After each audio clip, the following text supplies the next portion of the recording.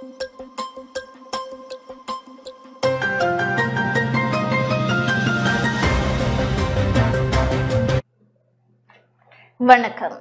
DANTAMILOLIயின் இரவு நேர பிரதான செய்திகளுடன் ஐங்கரன் கஸ்தூரி. முதலில் தலைப்புச் செய்திகள். கஹலிய ரம்புக்வெல சுற்றாடல் துறை அமைச்சு பதவியை ராஜினாமா. இன்று வர்த்தமானி அறிவித்தல் வெளியீடு. அனுரகுமார திசாநாயக்கவின் இந்திய விஜயம் அரசியல் நோக்கமானது என அமைச்சர் பந்துல குணவர்தன தெரிவிப்பு. நாட்டு மக்களின் பொறுப்பை ஏற்க தயார் என நாடாளுமன்ற உறுப்பினர் நாமல் ராஜபக்ச தெரிவிப்பு. யாழ்ப்பாணம் சாவல்கட்டு பகுதி மீனவர்கள் மாவட்ட செயலகத்திற்கு முன்பாக போராட்டம். மட்டக்களப்பு ஏராவூர் பற்று பிரதேச அபிவிருத்தி கூட்டம் இன்று. எதிர்வரும் 20ஆம் திகதி கண்டியில் பாரிய எதிர்ப்பு ஆர்ப்பாட்டம் முன்னெடுக்க உள்ளதாக இலங்கை ஆசிரியர் சங்கம் அறிவிப்பு. செங்கடல் பகுதியில் பிரித்தானியாவுக்கு சொந்தமான கப்பல் மீது ஹவுதி கிளர்ச்சியாளர்கள் தாக்குதல்.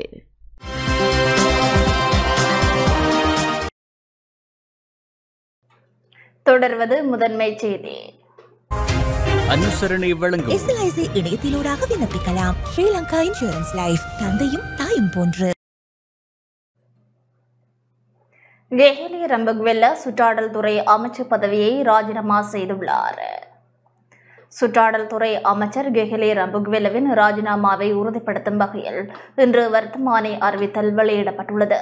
கெஹலிய ரம்புக்வெலவின் ராஜினாமா ஜனாதிபதி ரணில் விக்ரமசிங்கவினால் ஏற்றுக்கொள்ளப்பட்ட நிலையில் இந்த வர்த்தமானி அறிவித்தல் வெளியிடப்பட்டுள்ளது. அவரது ராஜினாமா கடந்த 3ஆம் திகதி முதல் அமலுக்கு வருவதாக வர்த்தமானியில் குறிப்பிடப்பட்டுள்ளது. தற்போது விளக்கமறியலில் வைக்கப்பட்டுள்ள கெஹலிய ரம்புக்வெல சுற்றாடல் அமைச்சர் பதவியில் இருந்து விலகுவதாக கடிதம் மூலம் ஜனாதிபதிக்கு அறிவித்தார். கடிதம் ஜனாதிபதியால் ஏற்றுக்கொள்ளப்பட்டதுடன் சுற்றாடல் அமைச்சு ஜனாதிபதியின் கீழ் கொண்டுவரப்பட்டுள்ளது. அதன் அடிப்படையில் சுற்றாடல் துறைக்கான புதிய அமைச்சர் சில நாட்களில் பதவியேற்க உள்ளார்.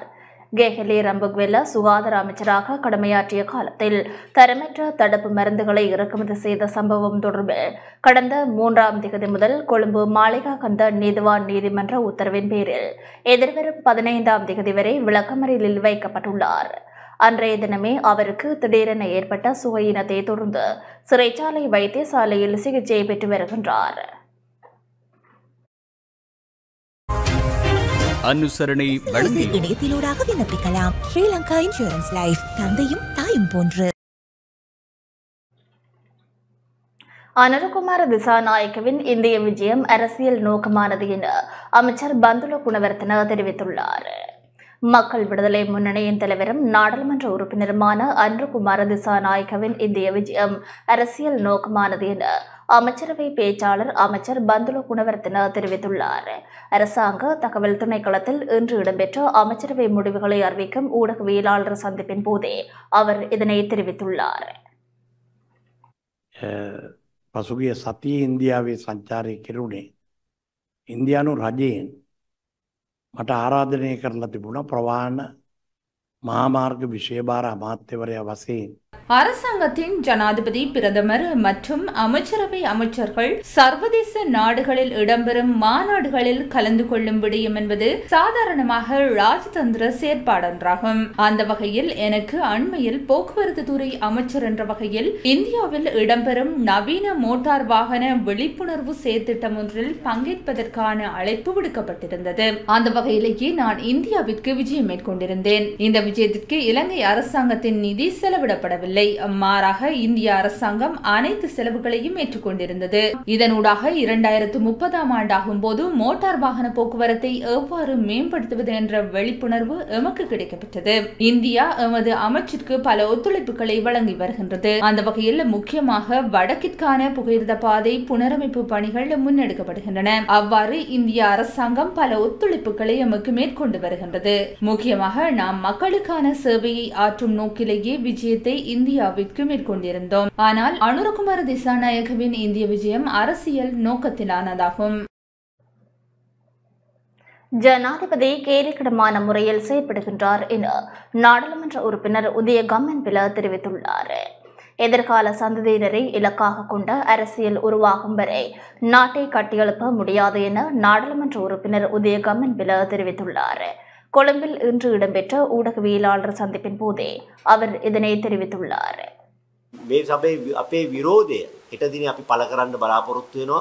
මොකද எதிர்கால சந்ததியினரை இலக்காக கொண்ட அரசியல் உருவாகும் வரை நாட்டை கட்டியெழுப்ப முடியாது. உண்மையில் ஜனாதிபதி கேலிக்கிடமான முறையில் தலைமைத்துவத்தை வகிக்கின்றார். இலங்கை வரலாற்றில் இப்படியான ஒரு நிகழ்வு இடம்பெற்றது இல்லை. நாளைய தினம் 5வது அமர்வை ஜனாதிபதி கூட்டியுள்ளார். நாடாளுமன்றத்தின் புதிய அமர்வை ஆரம்பிக்கும் போது நேர விரயம், பண விரயம் என்பன ஏற்படும். இதற்கு கடும் எதிர்ப்பை நாம் தெரிவித்துக் கொள்ள விரும்புகின்றோம். மக்கள் விடுதலை முன்னணியினர் இந்தியாவுடன் நட்புறவை மேற்கொள்ள எடுத்துள்ள முயற்சியை நாம் மதிக்கின்றோம். இந்தியா அயல் நாடு என்ற வகையில் இந்த முயற்சி வரவேற்கத்தக்க விடயமாகும். යටයක් විකුණු පොඩ්ඩ පවා මරණ තත්ත්වයක් ඇති වුණා.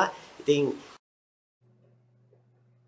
ஜனாதிபதி ரணில் விக்ரமசிங்க ஆஸ்திரேலியாவிற்கு விஜயம் செய்ய உள்ளார். ஜனாதிபதி ரணில் விக்ரமசிங்க இந்திய பெருங்கடல் மாநாட்டில் பங்கேற்பதற்காக இந்த வாரம் ஆஸ்திரேலியாவிற்கு விஜயம் செய்ய உள்ளார். ஆஸ்திரேலியாவின் தலைநகர் பெர்த்தில் எதிர்வரும் 9 மற்றும் 10 தேதிகளில் மாநாடு இடம்பெறவுள்ளது. ஜனாதிபதி மாநாட்டில் உரையாற்றுவார் என ஜனாதிபதி அலுவலக சர்வதேச விவகாரங்களுக்கான பணிப்பாளர் டினோ கொலம்பகே தெரிவித்துள்ளார். ஜனாதிபதி தனது விஜயத்தின் போது ஆஸ்திரேலிய பிரதமர் மற்றும் வெளிவிவகார அமைச்சர் ஆகியோரையும் சந்திக்க உள்ளார். 7வது இந்திய பெருங்கடல் மாநாட்டை இந்திய அரசின் வெளிவிவகார அமைச்சர், ஆஸ்திரேலிய வெளிவிவகார அமைச்சர் மற்றும் வர்த்தகத்துறை, Singapore Rajaratnam school of international studies மற்றும் பெர்த் US ஏசியா மையம் ஆகியவற்றுடன் இணைந்து இந்திய ஃபவுண்டேஷன் ஏற்பாடு செய்துள்ளது.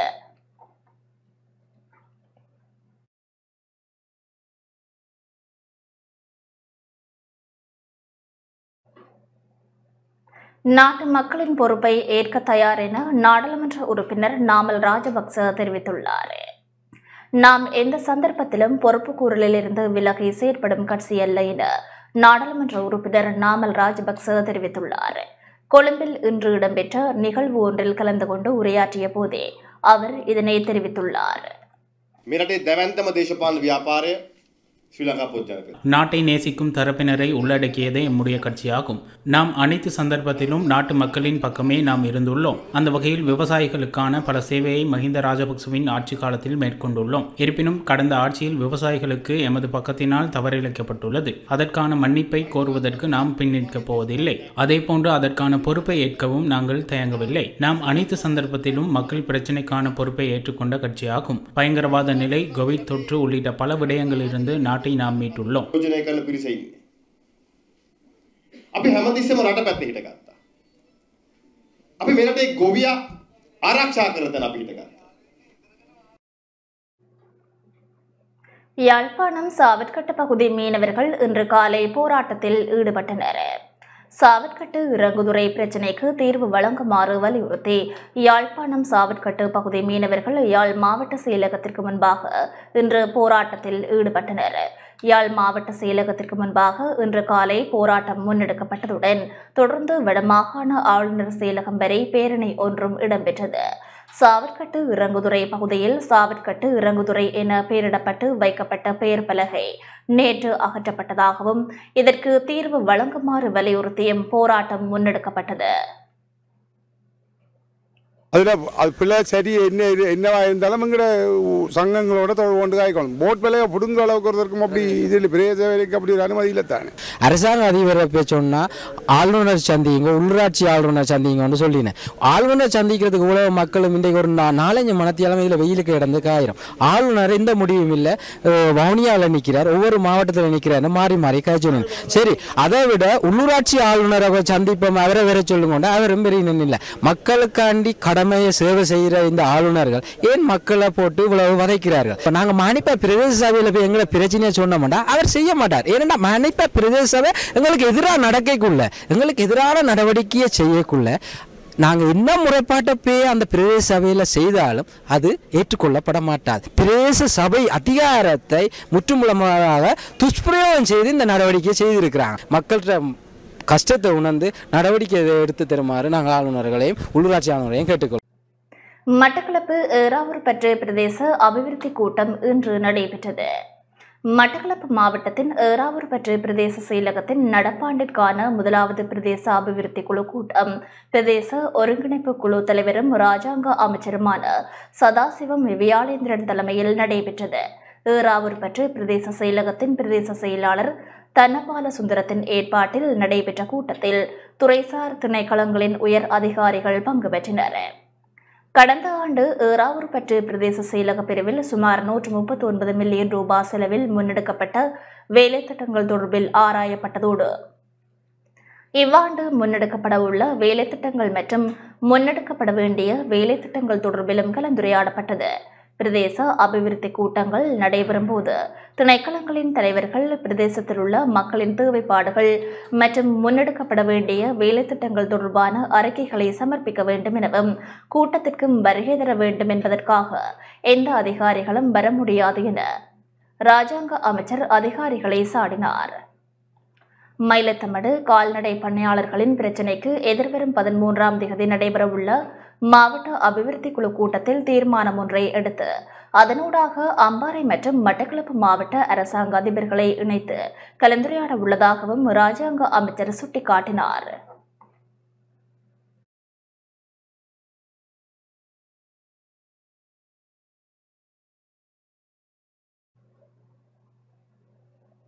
வடமாகாண கல்வி அபிவிருத்தி தொடர்பில் வவுனியாவில் கலந்துரையாடப்பட்டது.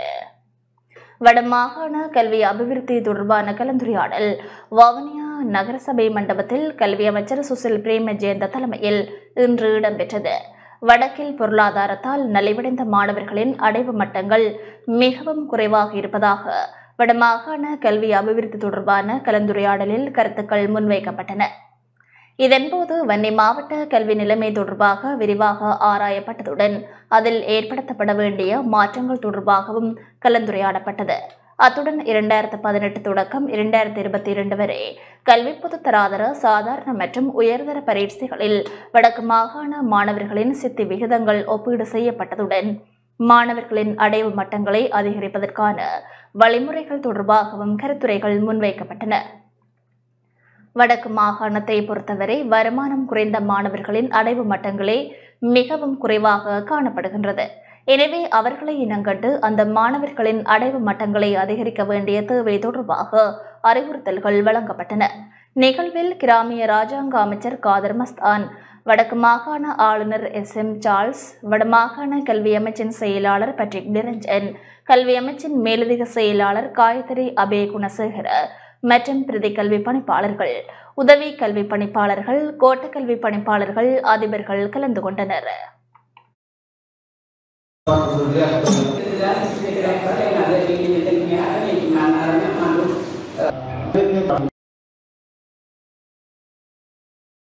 கூட்டத்தை நடாத்தியிருந்தோம். உண்மையிலேயே மிகவும் பிரியமாக பல்வேறு விடயங்கள் அங்கே எங்களுடைய இதேவேளை கிளிநொச்சி ஜேர்மன் தொழிற்பயிற்சி நிறுவனத்திற்கு கல்வி அமைச்சர் சுசில் பிரேமஜயந்த விஜயம் மேற்கொண்டிருந்தார். ஜேர்மன் தொழிற்பயிற்சி நிறுவனத்தின் செயற்பாடுகளை கண்காணிக்கும் மற்றும் குறை நிறைகளுக்கு தீர்வு காணும் நோக்குடன் குறித்த விஜயம் இடம்பெற்றது. குறித்த நிறுவனத்தின் செயற்பாடுகளை தடையின்றி முன்னெடுக்கவும் தொழில்சார் கற்றல் செயற்பாடுகளை மேம்படுத்தும் வகையிலும் கலந்துரையாடப்பட்டது. தொடர்ந்து மாணவர்கள் மத்தியில் உரையாற்றிய அமைச்சர் கல்வி மாத்திரமல்ல, கல்வியுடன் இணைந்த தொழில் கல்வி திறன் விருத்திகளையும் மாணவர்களிடத்தில் ஊக்குவிப்பதே அரசாங்கத்தின் இலக்கு என தெரிவித்தார்.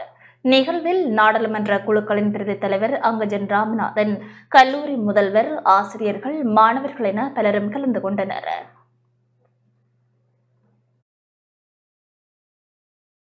And ended up in university, Univotech or some other university, then of course you can study further and go to a எதிர்வரும் 20ஆம் தேதி கண்டியில் பாரிய எதிர்ப்பு ஆர்ப்பாட்டம் முன்னெடுக்க உள்ளதாக இலங்கை ஆசிரியர் சங்கம் தெரிவித்துள்ளது.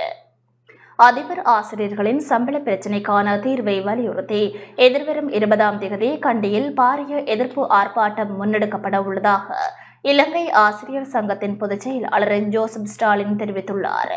அதிபர் ஆசிரியர்களின் சம்பள பிரச்சினைக்கான தீர்வை வலியுறுத்தி எதிர்வரும் 20ஆம் தேதி கண்டியில் பாரிய எதிர்ப்பு ஆர்ப்பாட்டம் முன்னெடுக்கப்பட உள்ளதாக இலங்கை ஆசிரியர் சங்கத்தின் பொதுச் செயலாளர் ஜோசப் ஸ்டாலின் தெரிவித்துள்ளார். கொழும்பில் நேற்று இடம்பெற்ற ஊடகவியலாளர் சந்திப்பின் போதே அவர் இதனை தெரிவித்துள்ளார். කාලසටහන වෙනස් වුණා තවමත් ඒක නිවැරදි කරගෙන නැහැ.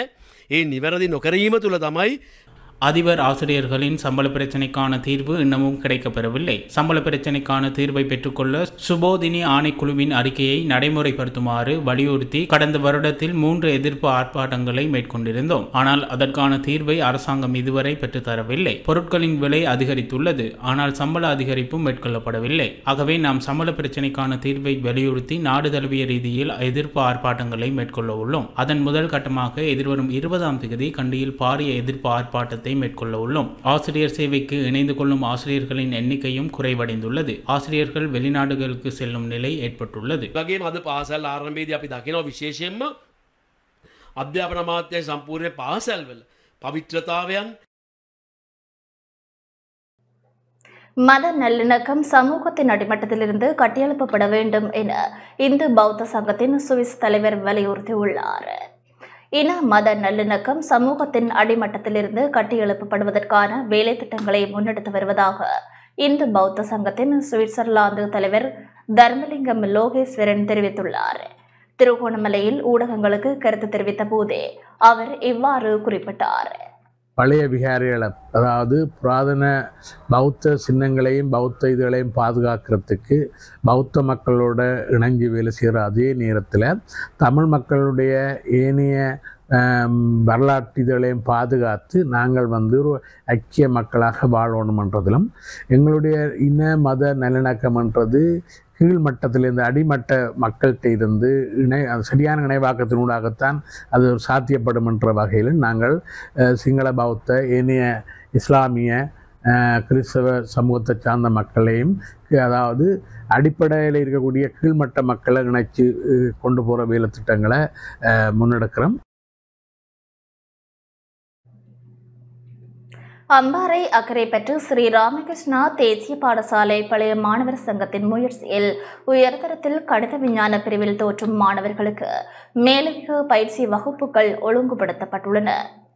அம்பாறை அக்கரைப்பற்று ஸ்ரீ ராமகிருஷ்ணா தேசிய பாடசாலையின் பழைய மாணவர் சங்கம் ஆஸ்திரேலியா தமிழ் பொறியியலாளர் அமைப்புடன் இணைந்து உயர்தரத்தில் கணித விஞ்ஞான பிரிவு மாணவர்களின் அடைவு மட்டத்தை உயர்த்துவதற்காக மேலதிக பயிற்சி வகுப்பொன்றை அங்குரார்ப்பணம் செய்துள்ளனர். பாடசாலை அதிபர் தலைமையில் நடைபெற்ற அங்குரார்ப்பண நிகழ்வில் ஆலேடிவேம்பு பிரதேச செயலாளர் வி பிரபாகரன், கல்வியியலாளர்கள், பாடசாலையின் பழைய மாணவர்கள் என பலரும் கலந்து கொண்டனர். ஆலேடிவேம்பு கல்வி கோட்டம் மற்றும் திருக்கோவில் கல்வி வலயத்தில் கணித விஞ்ஞான பிரிவு மாணவர்களின் அடைவு மட்டத்தை உயர்த்துவதே பயிற்சி வகுப்பின் நோக்கம் என்பது குறிப்பிடத்தக்கது.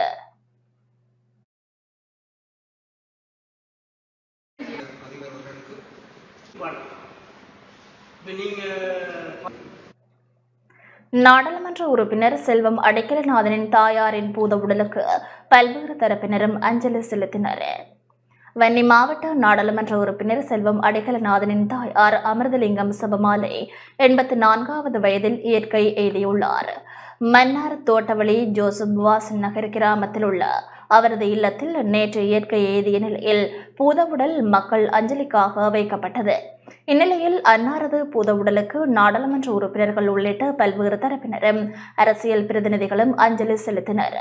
அந்த வகையில் நாளை காலை தோட்டவழி ஜோசப் பாஸ் ஆலயத்தில் இரங்கல் திருப்பலி ஒப்புக் கொடுக்கப்பட்டு பூதவுடல் விடத்தல் தீவு பொது மயானத்தில் அடக்கம் செய்யப்படும் என குடும்பத்தினர் அறிவித்துள்ளனர்.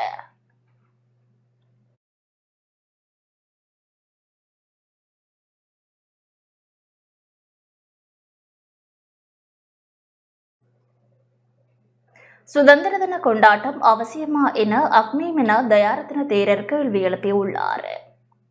மக்கள் நெருக்கடியில் உள்ள தருவாயில் சுதந்திர தின கொண்டாட்டங்கள் அவசியமா என சிங்கள ராவிய அமைப்பின் தலைவர் அக்மீமின தயாரத்தின தேரர் கேள்வி எழுப்பியுள்ளார்.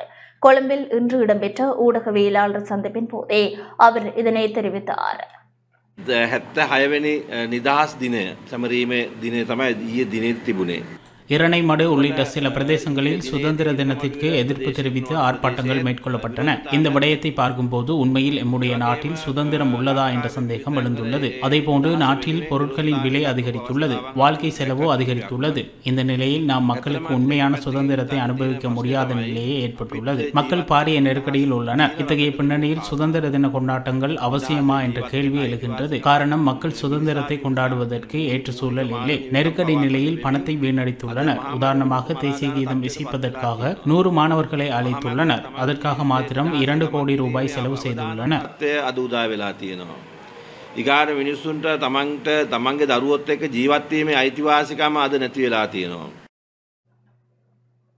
அரசியலமைப்புக்கு அமைவாக நிகழ்நிலை பாதுகாப்பு சட்டம் மூலம் நிறைவேற்றப்பட்டதாக சபாநாயகர் அலுவலகம் தெரிவித்துள்ளது.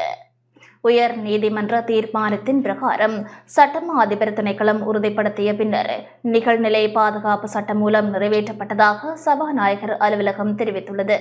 நாடாளுமன்றத்தின் சட்டம் இயற்றும் நடவடிக்கை சட்டமா அதிபர் திணைக்களம், சட்ட வரைவாளர் திணைக்களம் ஆகியவற்றுடன் இணைந்து முன்னெடுக்கப்படுவதால் உயர் நீதிமன்றத்தின் தீர்மானத்திற்கு மாறாக அல்லது அரசியலமைப்புக்கு முரணாக செயற்படுவதற்கான வாய்ப்புகள் இல்லை எனவும் சபாநாயகர் அலுவலகம் குறிப்பிட்டுள்ளது. உயர் நீதிமன்றத்தின் எவ்வாறான பரிந்துரைகள் புறக்கணிக்கப்பட்டன என்பதை சம்பந்தப்பட்ட உறுப்பினர்கள் தெரிவித்தால் உரிய அதிகாரிகள் அதற்கு பதிலளிப்பார்கள் எனவும் மேற்குறிப்பிட்ட விடயங்களில் சபாநாயகருக்கு விருப்பு உரிமை இல்லை எனவும் சபாநாயகர் அலுவலகம் தெரிவித்துள்ளது.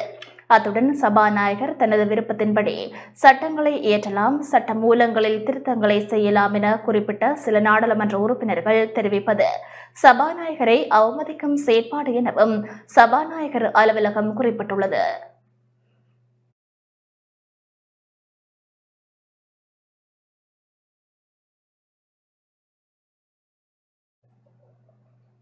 IMF-ஐ மகிழ்ச்சிப்படுத்த செயற்படும் அரசாங்கம் மக்களின் நெருக்கடி நிலை தொடர்பில் கவனம் செலுத்தவில்லை என நாடாளுமன்ற உறுப்பினர் சரித ஹேரத் குற்றம் சாட்டியுள்ளார். அரசாங்கம் சர்வதேச நாணய நிதியத்தை மகிழ்ச்சிப்படுத்துவதை நோக்காக கொண்டே செயற்பட்டு வருவதாக நாடாளுமன்ற உறுப்பினர் சரித ஹேரத் குற்றம் சாட்டியுள்ளார். கொழும்பில் இன்று இடம்பெற்ற ஊடகவியலாளர் சந்திப்பின் போதே அவர் இதனை தெரிவித்துள்ளார். පළවෙනුවෙන් මේ රටේ නිදහස් දිනය මීට දවස් 2කට ඉස්සෙල්ලා නිමාවට පත් වුණා.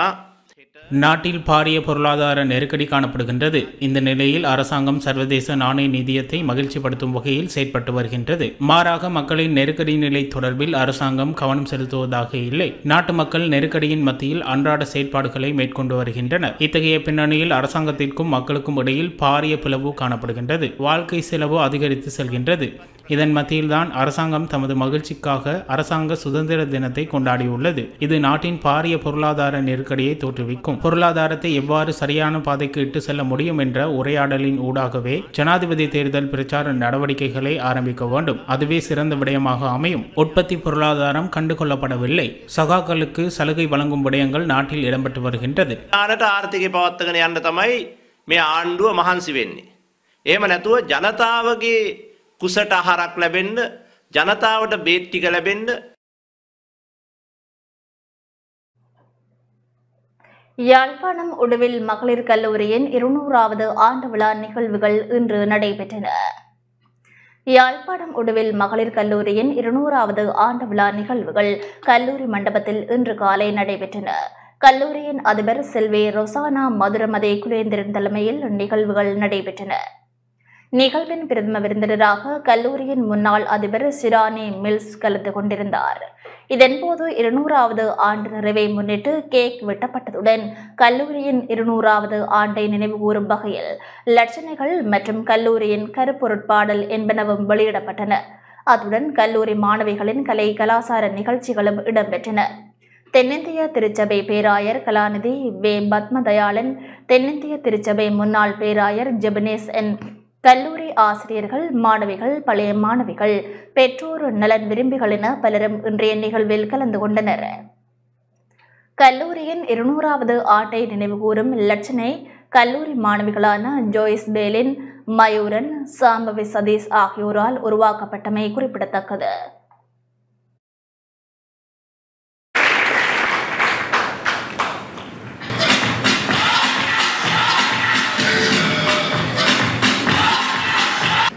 I thank Lord Nisha, members of the board to congratulate at the outset. I want Batticaloa தீரணியம் திறந்த பாடசாலைக்கு மருத்துவ உபகரணங்கள் வழங்கப்பட்டன. மட்டக்களப்பு பெம்டோ அமைப்பினரால் தீரணியம் திறந்த பாடசாலைக்கு மருத்துவ உபகரணங்கள் இன்று கையளிக்கப்பட்டன. பெம்டோ அமைப்பினரிடம் விடுக்கப்பட்ட கோரிக்கைக்கு அமைய லண்டன் மனிதநேய அமைப்பின் நிதி உதவியில் மருத்துவ உபகரணங்கள் வழங்கப்பட்டன. அத்தோடு மட்டக்களப்பு முதியோர் இல்ல ஏழைகளின் சிறிய சகோதரிகள் சபை மற்றும் மட்டக்களப்பு சென்ட் ஜோன்ஸ் ஆம்புலன்ஸ் ஆகியவற்றிற்கும் சக்கர நாற்காலிகளும் கையளிக்கப்பட்டன. தீரணியம் திறந்த பாடசாலை ஸ்தாபகர் உளநல வைத்திய நிபுணர் வைத்தியர் ஜூடி ரமேஷ் ஜெயக்குமார் தலைமையில் நடைபெற்ற மருத்துவ உபகரணங்களை கையளிக்கும் நிகழ்வில் பிரதம அதிதியாக மாவட்ட அரசாங்க அதிபர் ஜஸ்டினா முரளிதரன் கலந்து கொண்டார். சென்ட் ஜோன்ஸ் ஆம்புலன்ஸின் மாவட்ட இணைப்பாளர் மீரா சாய்பு, தீரணியம் திறந்த பாடசாலை பயிற்சி நிலைய அதிபர் அருட் சகோதரர் மைக்கேல், தீரணியம் திறந்த பாடசாலை பயிற்சி நிலைய மேலாளர் அருட் சகோதரர் ஸ்டீபன் மெதிவு, பெம்டோ அமைப்பின் பொருளாளர் கணேசமூர்த்தி உட்பட பலரும் நிகழ்வில் பங்கேற்றனர்.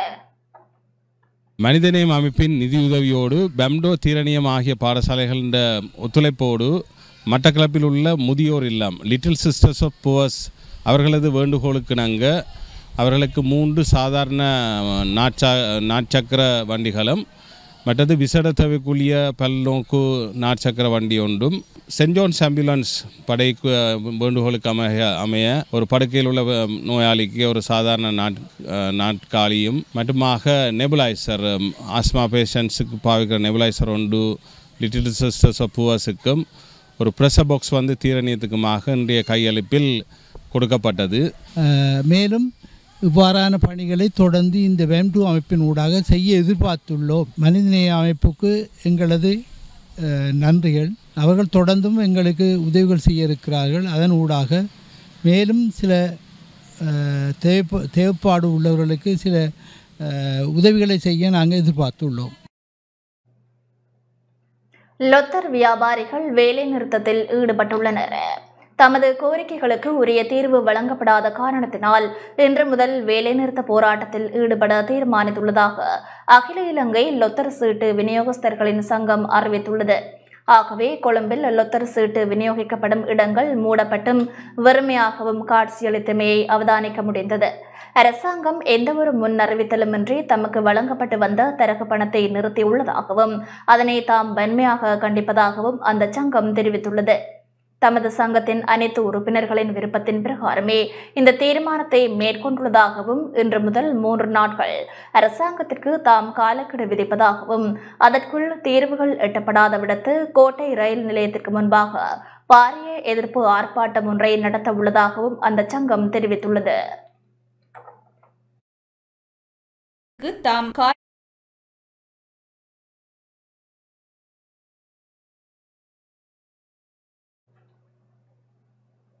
வட்டுக்கோட்டை போலீசார் தன்னை சித்திரவதை செய்ததாக மனித உரிமை ஆணைக்குழுவில் முறையிட்ட பல்கலை மாணவரை கைது செய்து நீதிமன்றத்தில் முற்படுத்துமாறு யாழ்ப்பாண பிராந்திய சிரேஷ்ட போலீஸ் அத்தியட்சகர் உத்தரவிட்டுள்ளார். வட்டுக்கோட்டை போலீசார் தன்னை சித்திரவதை செய்ததாக மனித உரிமை ஆணைக்குழுவில் முறையிட்ட பல்கலைக்கழக மாணவரை கைது செய்து நீதிமன்றத்தில் முற்படுத்துமாறு யாழ்ப்பாண பிராந்திய சிரேஷ்ட போலீஸ் அத்தியட்சகர் ஜகத் நிஷாந்த் வட்டுக்கோட்டை போலீசாருக்கு உத்தரவிட்டுள்ளதுடன் தாக்குதல் சம்பவம் தொடர்பில் வட்டுக்கோட்டை போலீசாரிடம் விசாரணை அறிக்கையையும் கோரியுள்ளார். வீதியில் நடைபெற்ற அசம்பாவித சம்பவம் தொடர்பில் குறித்த மாணவர் வட்டுக்கோட்டை போலீசாரால் கைது செய்யப்பட்டிருந்த நிலையில் போலீஸ் நிலையத்திலிருந்து தப்பிச் சென்ற அவர் போலீசார் தன்னை தாக்கி சித்திரவதைக்கு உட்படுத்தியதாக தெரிவித்து யாழ்ப்பாணம் மனித உரிமைகள் ஆணைக்குழுவில் நேற்று முறைப்பாடு ஒன்றை பதிவு செய்திருந்தமை குறிப்பிடத்தக்கது.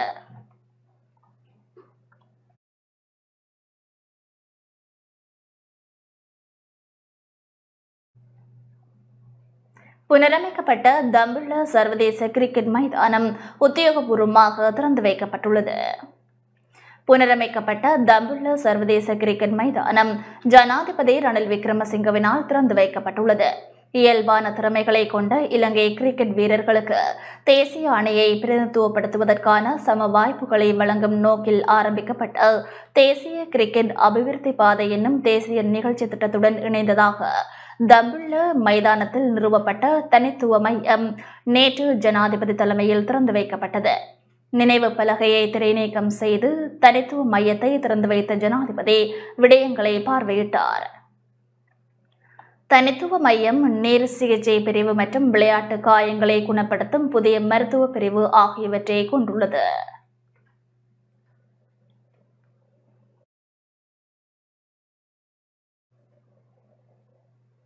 அதன் பின்னர் தம்புள்ள விளையாட்டரங்கில் நிறுவப்பட்டுள்ள புதிய சர்வதேச தரத்திலான நீச்சல் தடாகத்தை திறந்து வைத்த ஜனாதிபதி நீச்சல் தடாகத்தின் செயற்பாடுகளையும் அவதானித்தார்.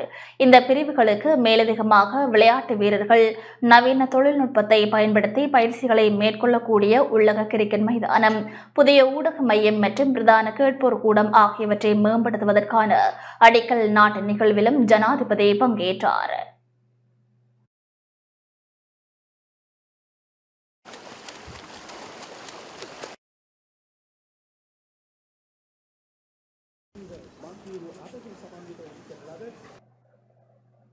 இதேவேளை சர்வதேச தரத்திற்கு ஏற்ப நவீனப்படுத்தப்பட்டுள்ள தம்புள்ள சர்வதேச கிரிக்கெட் மைதானத்தில் அதிநவீன ஒளி விளக்கு கட்டமைப்பை ஜனாதிபதி ரணில் விக்ரமசிங்க திறந்து வைத்தார். இதன்போது பல கலை கலாசார நிகழ்வுகளும் இடம்பெற்றன. இந்த நிகழ்வில் சுற்றுலா, காணி, விளையாட்டு மற்றும் இளைஞர் விவகார அமைச்சர் ஹெரின் பெர்னாண்டோ உள்ளிட்ட அமைச்சர்கள் மற்றும் முன்னாள் விளையாட்டுத்துறை அமைச்சர்கள், ஜனாதிபதியின் பணிக்குழாம் பிரதானி சாகல ரட்நாயக்க, பாதுகாப்பு பதவி நிலை பிரதானி ஜெனரல் சவேந்திர சில்வா, கிரிக்கெட் நிறுவன தலைவர் சம்மி சில்வா உள்ளிட்டோர் கலந்து கொண்டனர்.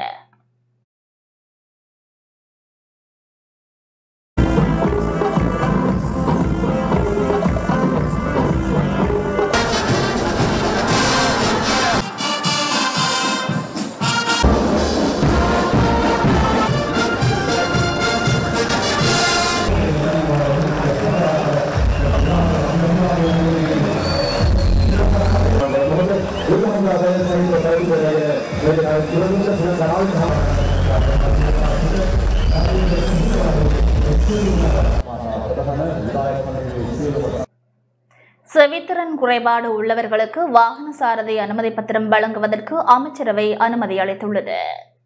முழு செவித்திறன் குறைபாடு உள்ளவர்களுக்கு இலகுரக வாகன சாரதி அனுமதி பத்திரம் வழங்குவதற்கு அமைச்சரவை அங்கீகாரம் வழங்கியுள்ளது.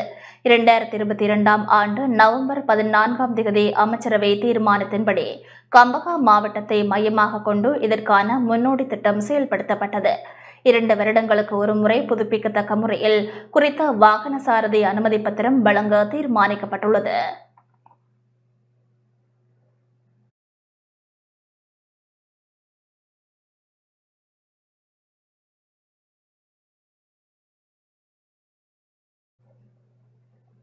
நாடாளுமன்றம் திருடர்களின் குகை என்று புதிய மார்க்சிச லெனினிச கட்சியின் பொதுச் செயலாளர் சீகா செந்திவேல் தெரிவித்துள்ளார். தேர்தலுக்கு பணத்தை எவ்வாறு நிரப்பலாம் என்பதும் எவ்வாறு திருடிக் கொள்ளலாம் என்பதுமே அரசியல்வாதிகளின் எண்ணம் எனவும் நாடாளுமன்றம் திருடர்களின் குகை எனவும் புதிய மார்க்சிச லெனினிச கட்சியின் பொதுச் செயலாளர் சீகா செந்திவேல் தெரிவித்துள்ளார். இன்று யாழ்ப்பாணத்தில் இடம்பெற்ற ஊடக சந்திப்பில் இவ்வாறு குறிப்பிட்டார்.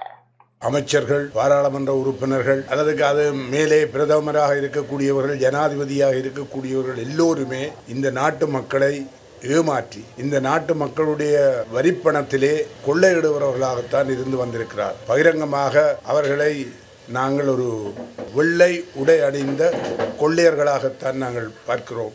ஏனென்று சொன்னால் இந்த நாடு இன்றைக்கு ஒரு வங்குரோத்து நிலையை அடைந்திருக்கிறதுக்கு அடிப்படையாக அமைந்ததே இந்த 45 வருடங்களாக அல்லது அதுக்கு முன்பிருந்தே பதவியிலே இருந்து வந்த அமைச்சர்களும் பிரதி அமைச்சர்களும் அல்லது உயர் அதிகாரிகளுமாக இருந்தவர்கள் என்பதை மீண்டும் மீண்டும் இந்த நாட்டின் பல்வேறு சம்பவங்கள் எடுத்து காட்டியிருக்கின்றன. இத்தனைக்கு பிறகு கூட எந்த விதமான வெக்க ரோசமற்றி எந்த விதமான சுயமரியாதை இன்றி அடுத்த தேர்தலுக்கு அவர்கள் தயாராகி வருவதுதான் உண்மையிலே வேதனையான விஷயம் மாத்திரமல்ல, கண்டனத்துக்குரிய விஷயம். அந்த வகையிலே தான் இந்த கெகலிய ரம்புக்கர என்ற அந்த மோசடிக்கார் அந்த சுகாதார அமைச்சர் பதவி காலத்தில் இறக்குமதிய ஆக்கப்பட்ட தரமற்ற மருந்தின் காரணமாக நாடு முழுவதிலும் குறிப்பாக தென்னிலங்கையிலே 20 பேர் மரணித்திருக்கிறார்கள். அது கொலை என்று தான் சொல்ல வேண்டும். ஆனால் அதற்கு பின்பு கொண்டு வந்த இந்த நம்பிக்கையில்லா தீர்மானத்துக்கு எந்த மனச்சாட்சியோடு இந்த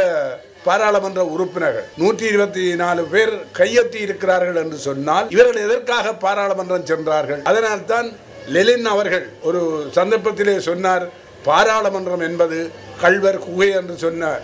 இன்றைக்கு தேர்தல் ஆண்டு ரணில் விக்ரமசிங்கே அவர்கள் சொன்ன பிற்பாடு எல்லா கட்சியினருமே இன்றைக்கு உற்சாகம் அடைந்து தேர்தலுக்காக முன் வருகின்றார். அதில் சில பாராளுமன்ற உறுப்பினர்கள் சொல்றாரு தங்களுக்கு தேர்தலுக்கு நிதி இல்லையா. எனவேதான் இன்றைக்கு பாராளுமன்றத்தில் இருக்கிறவர்களையோ அமைச்சர்களாக இருக்கிறவர்களோ அல்லது பிரதி அமைச்சர்களாக இருப்பவர்களையோ ஊழல் பேர்வழிகளை ஜனாதிபதிகளாக இருந்து ஊழல் செய்தவர்கள் எவரையும் திரும்ப அதிகாரத்துக்கு கொண்டு வருவதை மக்கள் மிக கவனமாக இருக்க வேண்டும் என்ற அந்த வேண்டுகோளை எங்களுடைய கட்சி முன்வைக்கின்றது.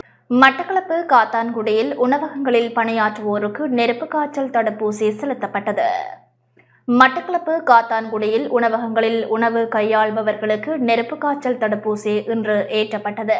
மட்டக்களப்பு பிராந்திய சுகாதார சேவைகள் பணிப்பாளர் டாக்டர் சுகுணனின் ஆலோசனைக்கும் அறிவுறுத்தலுக்கும் அமைய காத்தான்குடி சுகாதார வைத்திய அதிகாரி டாக்டர் நசீர்தீனின் வழிகாட்டலில் மேற்பார்வை பொது சுகாதார பரிசோதகர் பசீர், பொது சுகாதார பரிசோதகர் ரஹ்மத்துல்லா ஆகியோரால் புதிய காத்தான்குடி பத்ரியா ஜும்மா பள்ளிவாயல் மண்டபத்தில் வைத்து தடுப்பூசி ஏற்றப்பட்டது. காத்தான்குடியில் உள்ள ஹோட்டல்கள், சிற்றுண்டி சாலைகள், உணவகங்கள் என்பவைகளில் உணவு கையாள்பவர்கள் என 150 பேருக்கு நெருப்பு காய்ச்சல் தடுப்பு மருந்து ஏற்றப்பட்டது.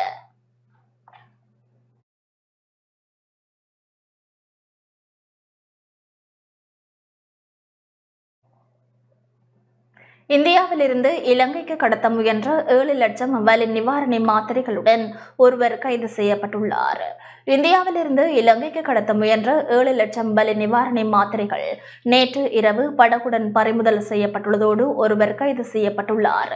ராமநாதபுரம் மாவட்டம் திருப்புல்லானி அடுத்த புதுமடம் கடற்கரையில் இருந்து நாட்டுப்படகில் வலி நிவாரணி மாத்திரைகள் இலங்கைக்கு கடத்தப்படுவதாக கிடைத்த ரகசிய தகவலின் அடிப்படையில் ரோந்து பணியில் ஈடுபட்டிருந்த மரைன் போலீசார் பெரியபட்டினம் கடற்கரையில் வைத்து ஒரு நாட்டுப்படகையும் அதிலிருந்து சுமார் 7 லட்சம் வலி நிவாரணி மாத்திரைகளையும் பறிமுதல் செய்துள்ளனர்.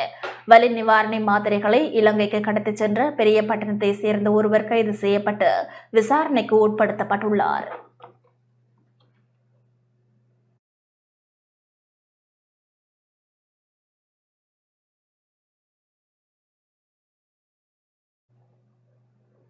போதைப்பொருள் நடவடிக்கைகளை கட்டுப்படுத்தும் நோக்கில் கடந்த டிசம்பர் மாதம் முதல் முன்னெடுக்கப்படும் யுக்திய நடவடிக்கையின் மூலம் இதுவரையில் 56,541 சந்தேக நபர்கள் கைது செய்யப்பட்டனர். போதைப்பொருள் நடவடிக்கைகளை கட்டுப்படுத்தும் நோக்கில் கடந்த வருடம் டிசம்பர் மாதம் 17ஆம் தேதி முதல் ஆரம்பிக்கப்பட்ட யுக்திய நடவடிக்கையின் மூலம் நாடளாவிய ரீதியில் இதுவரை குற்றச்செயல்களுடன் தொடர்புடைய 56,541 சந்தேக நபர்கள் கைது செய்யப்பட்டுள்ளனர். போதைப்பொருள் குற்றங்களுக்காக கைது செய்யப்பட்ட 49,558 சந்தேக நபர்களில் 1,817 பேர் தடுப்பு காவலில் உத்தரவின் கீழ் வைத்து தடுத்து வைக்கப்பட்டு விசாரணைக்கு உட்படுத்தப்பட்டுள்ளனர். 1,981 பேர் போதைக்கு அடிமையானவர்கள் என்ற அடிப்படையில் புனர்வாழ்விற்காக பரிந்துரைக்கப்பட்டுள்ளனர். இதேவேளை சட்டவிரோத சொத்துக்கள் தொடர்பில் 234 பேர் விசாரணை செய்யப்படுகின்றனர் என்பதுடன் விசேட பணியகத்தின் பட்டியலில் இருந்த 3,083 சந்தேக நபர்களும் கைது செய்யப்பட்டுள்ளனர். சுற்றிவளைப்பு நடவடிக்கைகளின் போது மீட்கப்பட்ட போதைப் பொருளின் மொத்த சந்தை மதிப்பு 7,733 மில்லியன் எனவும் பறிமுதல் செய்யப்பட்ட சொத்துக்களின் சந்தை மதிப்பு 726 மில்லியன் எனவும் தெரியவந்துள்ளது.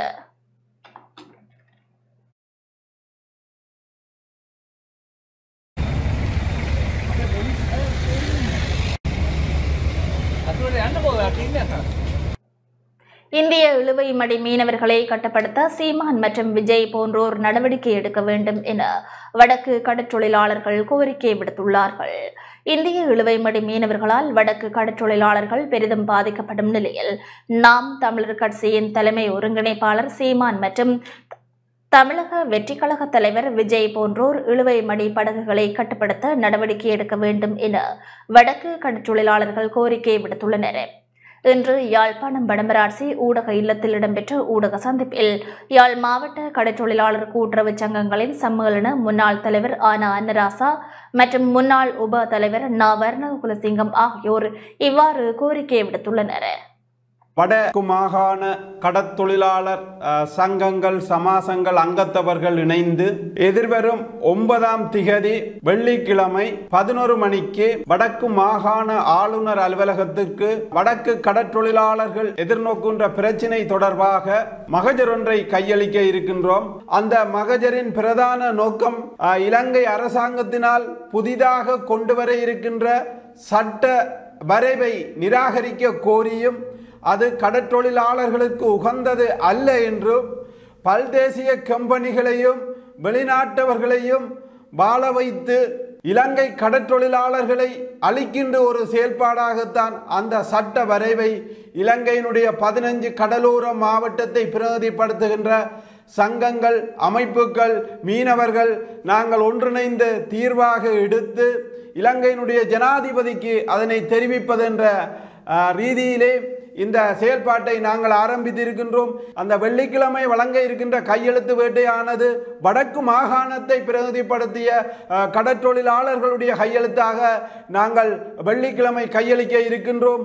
2 நாட்டு தோப்புள் கொடி உறவுக்கும் இடையிலே தடையாக இருக்கின்றது தமிழ்நாட்டைச் சேர்ந்த 2500 இழுவைமடி படகுகள். தொடர்ந்தும் இந்த படகுகள் எல்லை தாண்டி சட்டவிரோத தொழிலிலே ஈடுபடுகின்றார்கள். இந்த சட்டவிரோத தொழிலை நிறுத்துவதற்கு அண்ணன் சீமான் அவர்களே உங்களோட உரிமையோடு நாங்கள் கேட்கின்றோம். வடக்கு கிழக்கு தமிழர் நாங்கள் உங்கள் தலைமையிலே 2 நாட்டு மீனவர்களும் பேசி இதுக்கு ஒரு சுமூகமான தீர்வு கேட்ட வடக்கு கடற்றொழில் சமூகம் தயாராக இருக்கின்றது. 2 நாட்டு மீனவர்களையும் தடை செய்யப்பட்ட தொழில் முறையை முற்றாக நிறுத்தி பாரம்பரிய தொழில் முறையிலே தொழில் செய்து ஒற்றுமையாக சகோதரத்துவத்தோடு வடகிழக்கு தமிழரும் தமிழ்நாட்டு தொப்புள் கொடி உறவுகளும் நாங்கள் வாழ விரும்புகின்றோம். இதற்கு நீங்கள் ஆவணை செய்ய வேண்டும் என்று நாங்கள் நாம் தமிழர் கட்சி தலைவர் அண்ணன் சீமான் அவர்களையும் புதிதாக கட்சி தொடங்கி இருக்கிற அண்ணன் விஜய் அவர்களையும் வடக்கு கடற்றொழில் சமூகம் சார்பாக வேண்டி நிற்கின்றோம். கடற்தொழில் அமைச்சர் அவர்கள் கவனத்தில் எடுத்து இனிமேல் தன்னும் இந்த பருத்தித்துறை கலங்கர விளக்கத்தையும் அமைச்சு இந்த கரையோரங்களில் உள்ள கடல் அணைகளை கட்டி இந்த படகுகளை நாங்கள் சரியான முறையில் கட்டி பாதுகாக்கிறதுக்கு அந்த அணைகளை கட்டி தரும்படி தாங்கள் தாழ்மையிடம் கேட்டுக்கொள்கின்றேன். உண்மையின்படி இந்திய ராணுவ படகு இங்கே வந்து தொழில் செய்கிறான். ஆனால் அதுக்கு கரியால எங்கள்கிட்ட நேவி பாதுகாப்பு கொடுக்குற மாதிரி கரியால நேவி பார்த்து கொண்டு நிற்குது. நாங்கள் தொழிலுக்கு போட்டு திரும்பி வரோம். அப்போ இதுக்குரிய நடவடிக்கை யார் எடுக்கிறது? இதுக்குரிய நடவடிக்கை என்ன? திருப்பி இது. ஆனால் நீங்கள் 1-2 பிடிக்காமல் குறைஞ்சது 25-30 இழுவமடை எப்படிங்க நீங்கள் பிடிக்கிறது நிர்ணயிக்கலாம். அது பிரச்சனை. நாங்களால சொல்றோம், நீங்கள் இனிமேல் ஆக்களை விடுதலை செய்யத்தான் நீங்கள் வந்து கொண்டிருக்கிறாங்க. இனிமேல் ஆக்களை நீங்கள் தடுத்து வைக்குங்க. ஆக்களையும் தடுத்து வச்சாதான் உள்ளூர் இழுவ படகு எங்களது இலங்கை எல்லைகளை வரமாட்டான். அதுக்குரிய நடவடிக்கை எடுக்குமாறு ஜனாதிபதி அவர்களையும் பாதுகாப்பு அமைச்சரையும் கடற்தொழில் அமைச்சரையும் கேட்டுக்கொள்ளுங்கள். தொடர்வது வர்த்தக வாணிப செய்தி.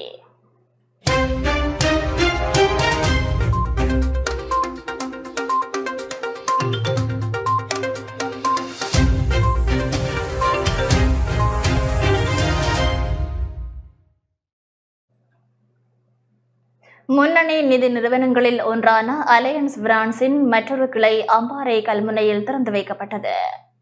இலங்கையின் முன்னணி நிதி நிறுவனங்களில் ஒன்றாகிய அலையன்ஸ் பினான்ஸ் தனது புதிய கிளையை கல்முனை நகரில் இன்று திறந்துள்ளது. இது நிறுவனத்தின் கிளை விஸ்தரிப்பின் மற்றொரு கட்டத்திற்கு சென்றுள்ளது. திறப்பு விழாவில் பல்துறை சார்ந்த அதிதிகள் வருகை தந்து நிறுவனத்தின் புதிய கிளையினை திறந்து வைத்தனர். புதிதாக திறந்து வைக்கப்பட்ட அலையன்ஸ் பினான்ஸின் கிளையானது இலக்கம் 211 மட்டக்களப்பு வீதி கல்முனை பகுதியில் அமைந்துள்ளது. அலையன்ஸ் பினான்ஸ் தனது 1965 ஆண்டு இலங்கையில் ஆரம்பிக்கப்பட்டு 59 ஆண்டுகளில் 89 கிளைகளுடன் நாடுபூராகவும் இயங்கி வருவதுடன் இன்று கல்முனையில் 90வது கிளையினை ஆரம்பித்துள்ளது. அதில் கிழக்கு மாகாணத்தில் அம்பாறை, களுவாஞ்சிக்குடி, மட்டக்களப்பு கிளைகளுடன் கல்முனை கிளையானது 4வது கிளையாக இன்று திறந்து வைக்கப்பட்டுள்ளமை சுட்டிக்காட்டத்தக்கது. நிறுவனத்தால் வழங்கப்படும் லீசிங் கடன்கள், நிலையான வைப்புகள், வணிக கடன்கள், வீட்டு கடன்கள், சேமிப்பு கணக்குகள் போன்ற பல நிதி வசதிகள் இதன் மூலம் பெற்றுக்கொள்ளப்படும். எனவே வாடிக்கையாளர்கள் தங்கள் நிதி தேவைகளை நிறைவேற்றிக் கொள்வதற்கு மிகவும் எளிதாக இந்த இடத்திற்கு செல்ல முடியும். இது தவிர இக்கிளை திறந்து வைக்கப்பட்ட பின்னர் தேசிய கீதம் இயற்றலுடன் நிறுவன கீதம் இசைக்கப்பட்டு தொடர்ச்சியாக அதிதிகளின் மங்கள விளக்கேற்றல் நடைபெற்றது. அலையன்ஸ் பினான்ஸை பொறுத்தவரையில் எங்கள் நோக்கம் எங்கள் வாடிக்கையாளர்களுக்கு மிக உயர்ந்த அளவிலான நிதி சேவை. இந்த புதிய கிளையின் மூலம் வாடிக்கையாளர்களுக்கு மிக உயர்ந்த நிதி சேவை அனுபவத்தையும் மிக இலகுவாக அணுகக்கூடிய வசதிகள் தற்போது செய்து கொடுக்கப்பட்டுள்ளதாக நாங்கள் நம்புகின்றோம். எங்கள் வாடிக்கையாளர்களுக்கு சிறந்த நிதி சேவைகள் மற்றும் வாடிக்கையாளர் உறவுகளுடன் சேவை செய்ய நாங்கள் கடமைப்பட்டுள்ளோம். இந்த புதிய கிளையை வாடிக்கையாளர்களுக்கு உகந்த சேவை மத்திய நிலையமாக மேம்படுத்துவதில் எங்களின் பணிவான மகிழ்ச்சி என அலையன்ஸ் பினான்ஸின் பிரதம நிறைவேற்று அதிகாரி கூறினார். பின்னர் அதிதிகளான நிறுவனத்தின் பிராந்திய பொது முகாமையாளர் இசங்க கயான், நிறுவனத்தின் தங்கக்கடன் சேவை பிரிவு அதிகாரி சுரேந்திர ரொட்ரிகோ, அக்கரைப்பற்றி பிராந்திய உதவி போலீஸ் அத்தியட்சகர் ASK பண்டார, கல்முனை தலைமையக போலீஸ் நிலைய பொறுப்பதிகாரி M ரம்சீன் பக்கீர் உட்பட நிறுவனத்தின் சிரேஷ்ட முகாமைத்துவ உறுப்பினர்கள் உட்பட விசேட அதிதிகள் பலரும் கலந்து கொண்டனர்.